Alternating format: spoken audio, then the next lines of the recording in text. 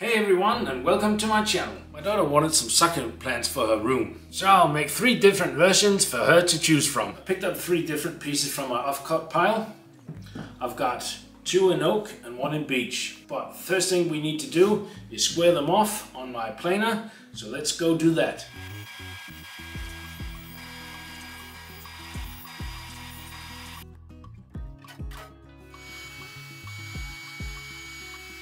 They're all cut to size, so let's start with the simple one first.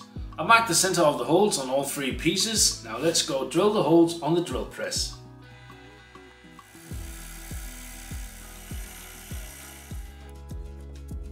All the holes have been drilled. Let's continue with the small one. The only thing I'll do with the small one is just round off all the edges.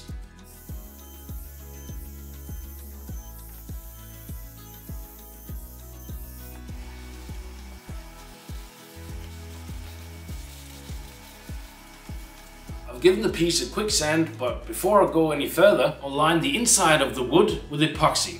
This is just to make a barrier between the wood and the soil.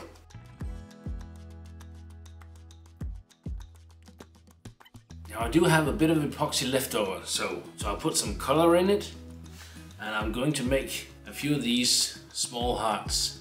This is just a standard chocolate form. It's actually my wife's, but don't tell her. You simply just pour the epoxy in and let it harden until tomorrow.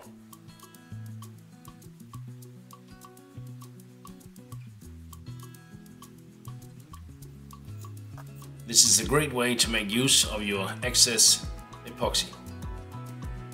The only surface treatment for this version will be Danish oil.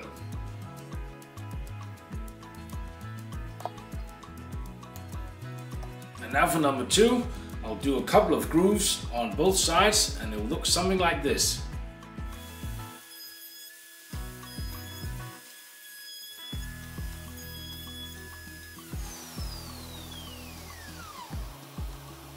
The third one will round off the edges and it will look something like this.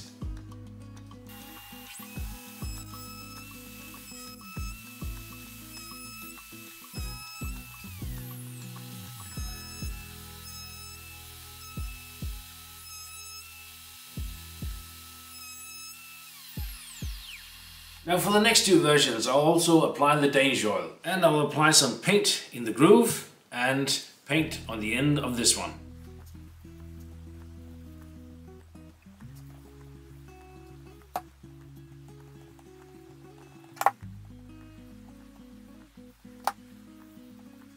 Now it's time for some paint. I've wrapped the whole thing so it's only the ends that are visible. I've also taped this one up, except where I want the paint to be.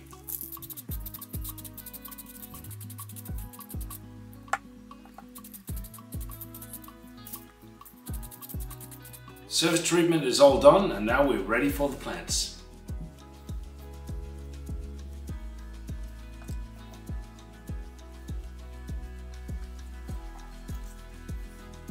Alright, and we're all done. We've got 3 different versions of these succulent planters. Now which version do you think my daughter chose out of these 3?